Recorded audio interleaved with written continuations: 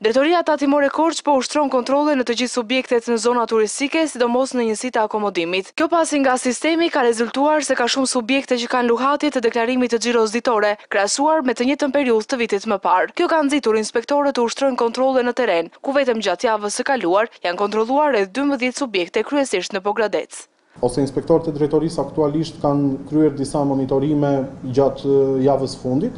të subjekteve që rezultojnë me rënje të xhiros krahasuar me një vit më përpara dhe janë kryesisht subjekte të pjesës turistike, pra që i përfshin aktiviteti turistik, dhe rezultatet ose më saktë këto lloj monitorimesh do të vazhdojnë edhe në javët në vazhdim për të bërë të mundur pasqyrimin sa më të drejtë të xhiros së tyre dhe të treguesve të shitjes, treguesve ekonomik. Drejtori i Drejtorisë Tatimore u ka kërkuar bizneseve të deklarojnë xhiron reale në mënyrë që të mos ketë penalitete, pasi janë duke u monitoruar xhirot e tyre nga inspektorët nëpërmjet sistemit.